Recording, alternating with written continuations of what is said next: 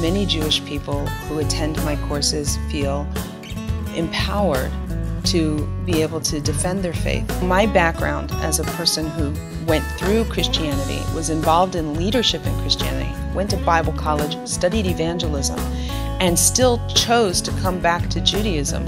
That rings home with a lot of them. So many Jewish people don't bother to explore Judaism before they go off looking for other faiths. Spirituality can be found within the context of Judaism.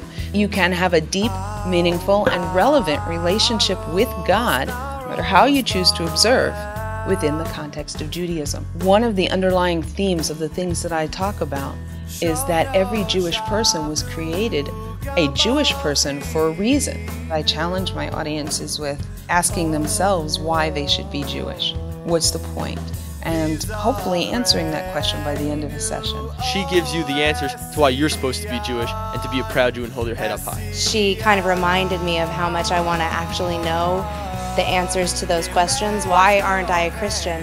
I should be pretty clear about that. It shouldn't be something that I'm afraid to answer. The most important point of what I try to get across when I speak to people is to share with them reasons why Judaism has rejected other faith systems for, well, really since the time of Abraham. I've had a part in helping quite a few Jewish people come back to Judaism from other faith systems and from Christianity, and nothing gives me greater joy than to know that I helped in some way. I speak to high school audiences, I speak to college audiences, I speak to older groups, sisterhoods, Orthodox, conservative, Reform, Reconstructionist.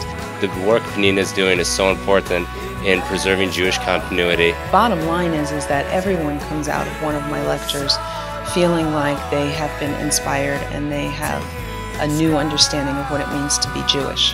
Penina's story is one of the most captivating and inspiring stories I've ever heard in my life. It gives wandering Jews all over the world a reason and a pathway in which they can return home.